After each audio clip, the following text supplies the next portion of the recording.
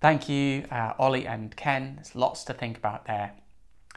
We're going to put a few minutes aside now for prayer each week. In our service, we love to pray for various things going on around the world and in Cambridge. And this week, I've asked 3 members of our HT family, Becca, Olga and Basoye, to pray for 3 areas, and they're going to lead us now as we come to pray. Hi, my name's Becca, and amongst other things, I am a mum, and we're going to spend some time now praying for schools and school children. Let's pray. Father God, thank you for all the teachers, school staff and parents who have worked so hard during this time to help children and students across the UK with their education. Thank you for the care and creativity of teachers who have gone above and beyond to try and help their students. Lord, you know how difficult it has been and how exhausted many people are. In these final few weeks of term, we ask that you continue to give your strength, wisdom and creativity to all involved in teaching. We pray that the summer holidays will be a time of rest for everyone. Finally, Father God, please help schools as they implement the government's guidance for September. We pray that they would be able to create safe and welcoming environments for the children to return to.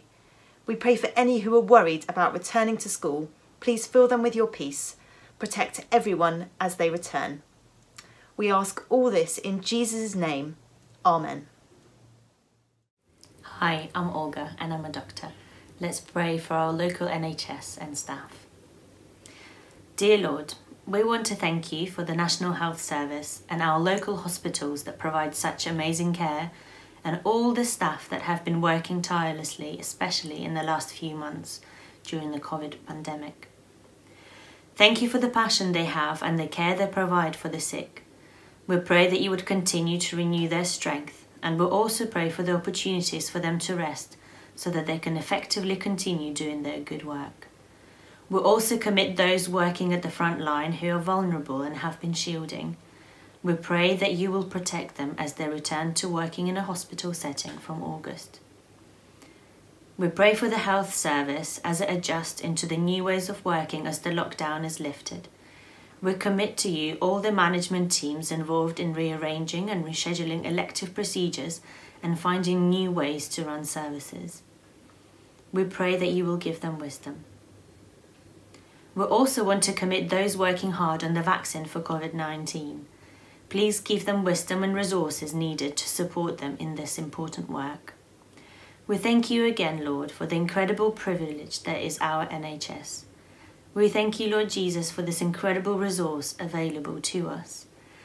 We ask for your continuing encouragement, refreshment and renewal of strength for all that are working so hard to make the NHS available to us. In Jesus' name we pray. Amen. Hi, I'm Basoye, and I'm a company director. Let's pray for business and business leaders. Lord God, we're grateful for the economic and financial support that has been made available by various government initiatives in a bid to keep businesses afloat. Thank you for communities that have committed to supporting local businesses, for business leaders that have shown empathy and kindness in protecting the welfare of their staff. We are thankful for creative ideas and different logistical and technological infrastructure that have enabled many businesses to continue trading profitably.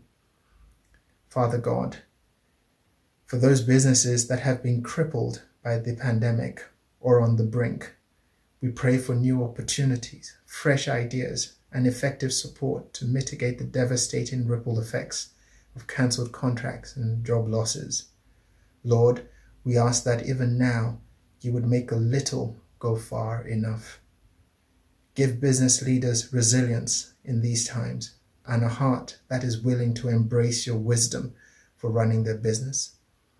Let this time be an opportunity for businesses and business leaders to turn away and repent of greed, profiteering, and other exploitative practices.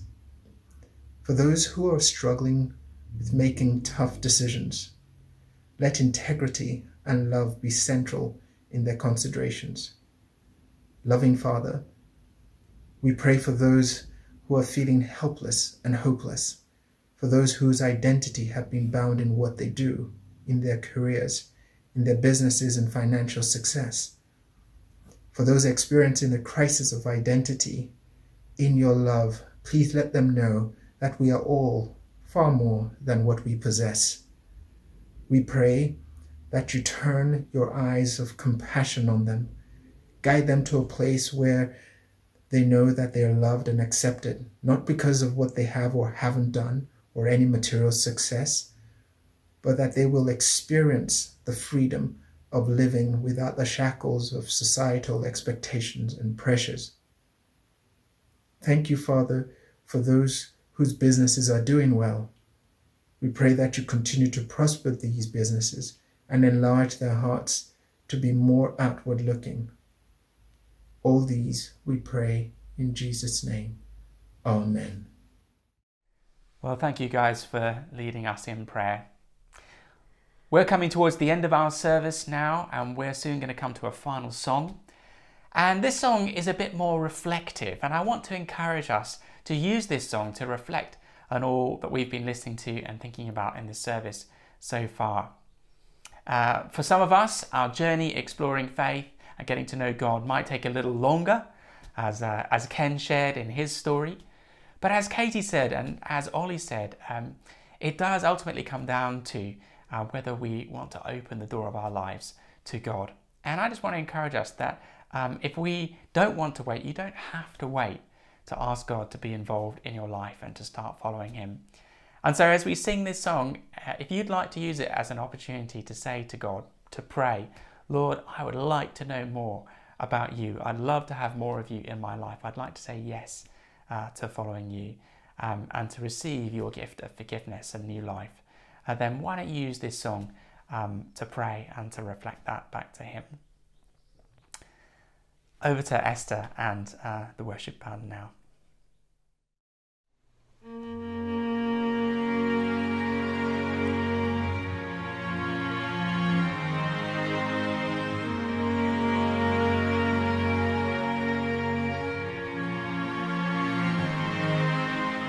God of creation, there at the start, before the beginning of time,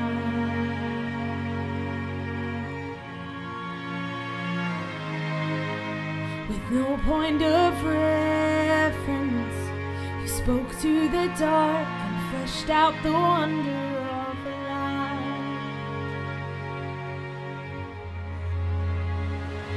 And as you speak, 100 billion galaxies are born. In the vapor of your breath, the planets form. If the stars were made to worship, so will I can see your heart in everything you've made. Every burning star, a signal fire of grace. If creation sings your praises, so will I.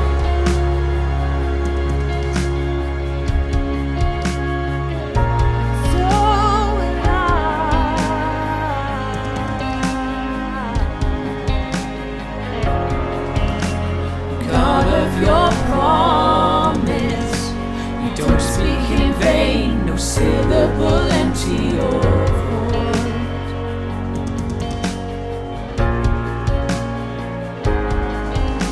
For once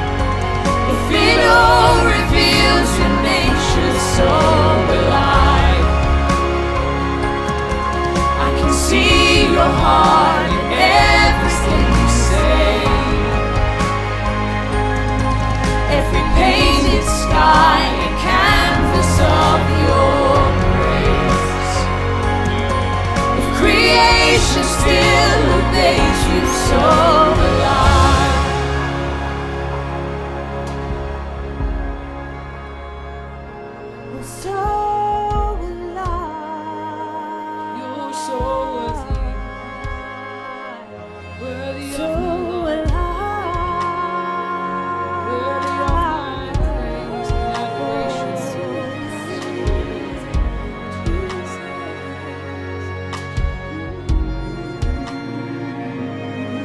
If the stars were made to worship, so will I. If the mountains bow in reverence, so will I. If the oceans roar your greatness, so will I. For if everything exists to lift you high, so will I. If the wind goes where you send it, so will I. If the rocks cry out in silence, so will I. If the sum of all our praise is still fall shine, then we'll sing again 100 billion times.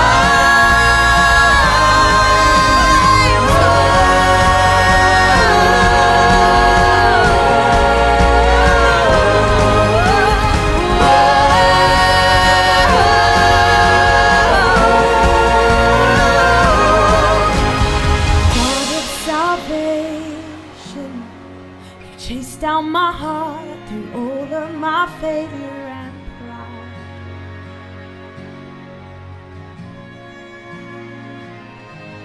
On a hill you created, the light of the world, abandoned in darkness to die.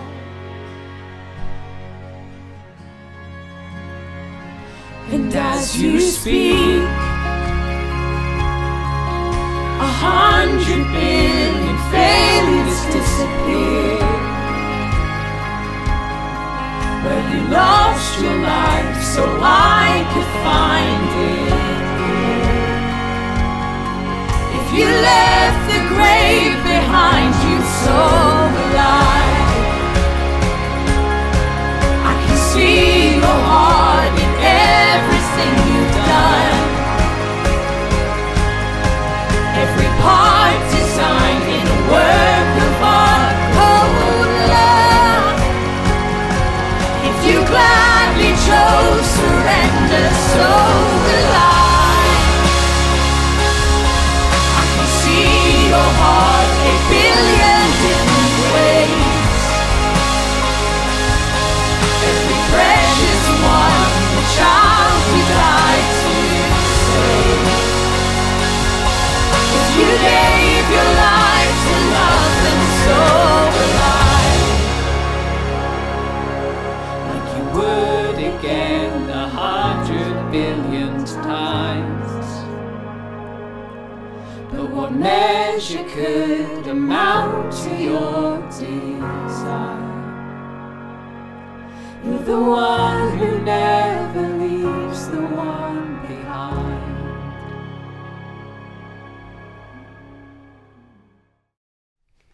We've come to the end of our service this morning. It's been great to be together today. If you've really enjoyed this morning and you would like to keep exploring, I have 2 suggestions for you, if I may. The first is an invitation to read an account of Jesus' life for yourself. If you've never done it before, there are 4 accounts of Jesus' life called Matthew, Mark, Luke, and John. I've got one of them here. This is John, as you can see, pretty short.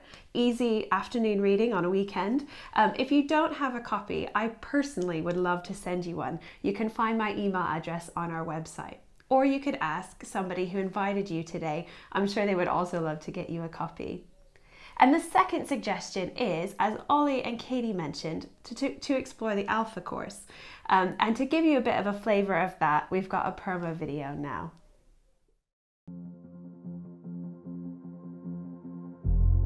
Every day we ask so many questions. What should I wear? What's the weather going to be like? How am I going to fit everything in? But then there are those bigger questions, like why am I here? Where am I heading? Is there more to life than this?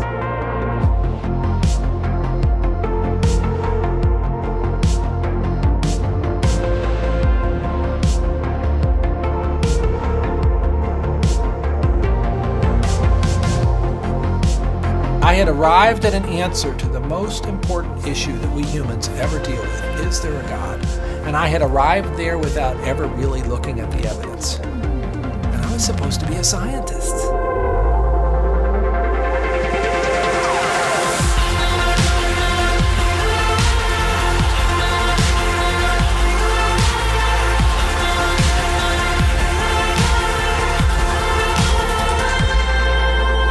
At 28, I had gotten many of the things that I thought I wanted. My girlfriend was on the cover of magazines, I had a Beamer, and I was so unhappy. It was a realization maybe that I would never find happiness where I was looking for it.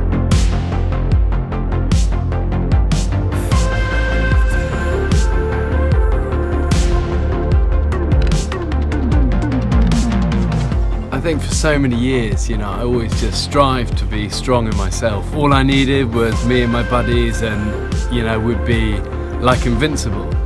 But the truth is, none of us are.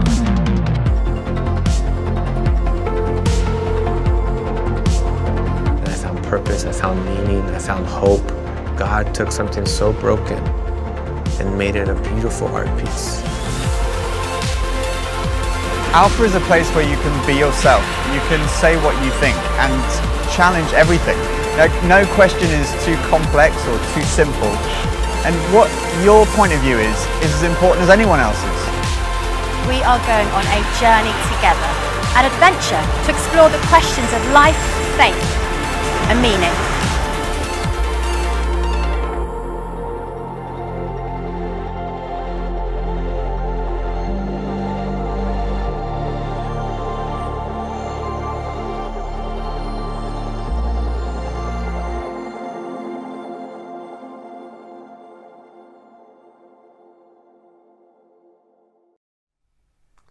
So there you go, that is Alpha.